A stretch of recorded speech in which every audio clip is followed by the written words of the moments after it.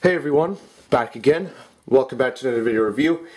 This time we're going to be taking a look at the Transformers Prime Beast Hunters Deluxe Class SkyLynx.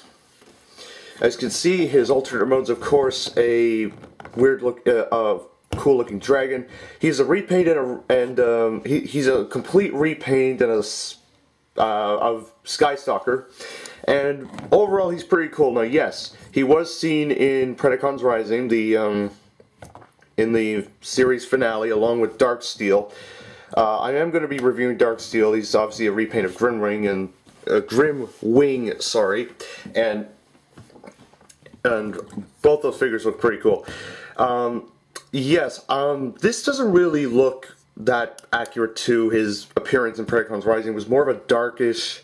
There weren't really any good shots of him in robot mode, and a couple in beast mode, yes, we saw, but anyways, what can you do? I imagine Takara is going to probably get a more, series finale accurate kind of paint scheme for this figure. Anyways, articulation is exactly the same as Skystalker. The tail can go up and down. The legs are posable on each of their joints, like so. Like here on the back legs, front legs. Head is posable, mouth can open and close and talk to you and all that sort of stuff. And the wings, they can also, pose, and they'll also rotate forward. And yes, they still have that fiery, they fire the discs like so. I'll show you that again on the other one here. So yeah, pretty cool. I mean, didn't really see a whole lot of these.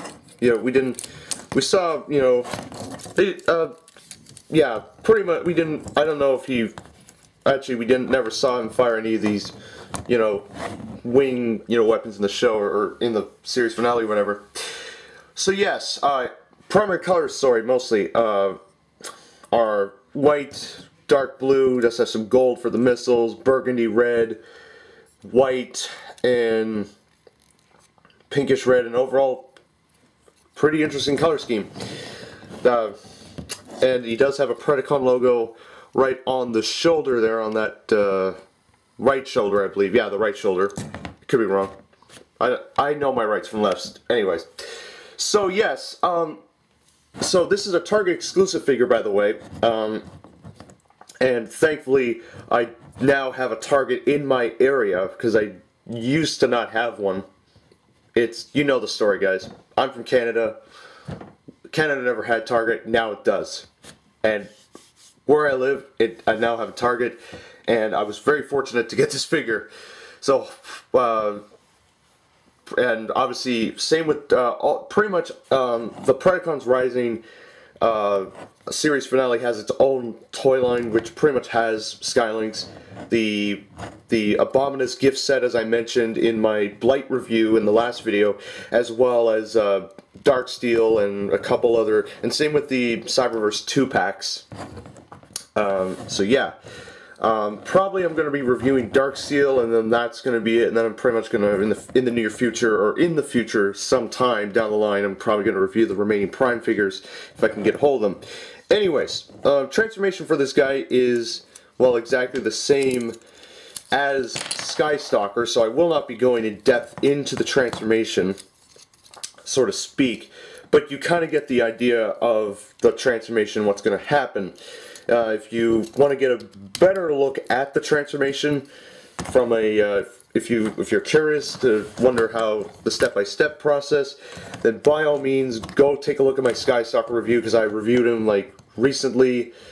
And yeah, the only problem I have with this figure is that the feet joints on mine are very loose, and that tends for him to fall over a bit, so to speak. So that's pretty, annoying. The one annoying thing I wanted fixed on this figure, or that I was very glad that they fixed, was the fact that for the claws, when you rotate them in, they fall off, like they pop out their ball joints a lot.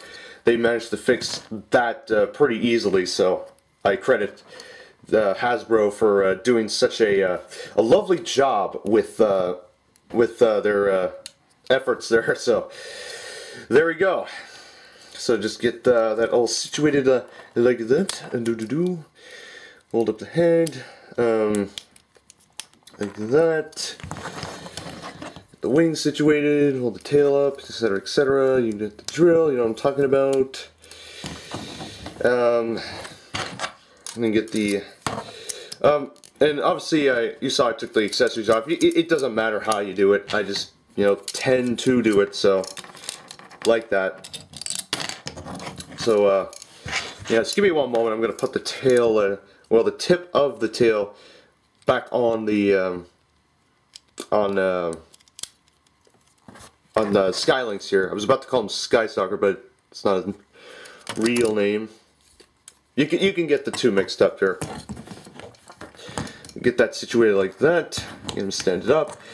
And obviously his knee joints are a little bit loose. I'm probably going to have to use some floor polish or maybe some super glue or a nail polish or some type of adhesive to pretty much tighten the joints so that way he stands up perfectly well. So yeah, he's incredibly, yeah, I'm just going to stand him against the wall here, guys. Like that.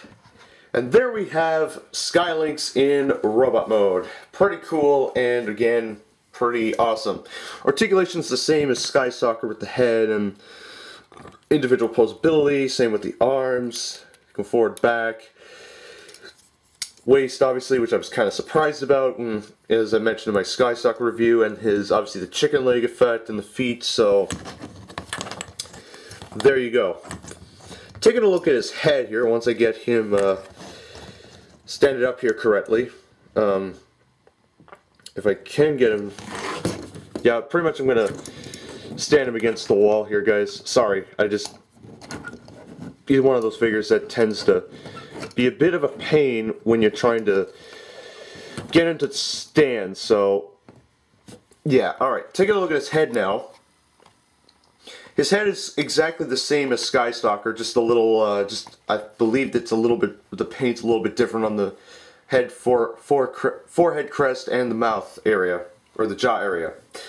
His, again, he can fire the weapons like this. Just showing you again, like that. So that's pretty cool. I mean, it's pretty interesting gimmick.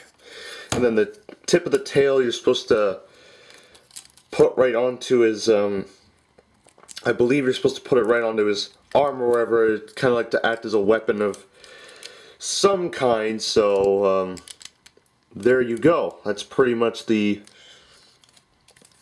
gist of the accessories right there. So yes, or so yeah rather. Get him to stand up here. There we go. Overall, will I recommend getting SkyLynx, sorry. Ugh, I get the two mixed up all the time now. I'm going to have to say yes, great figure.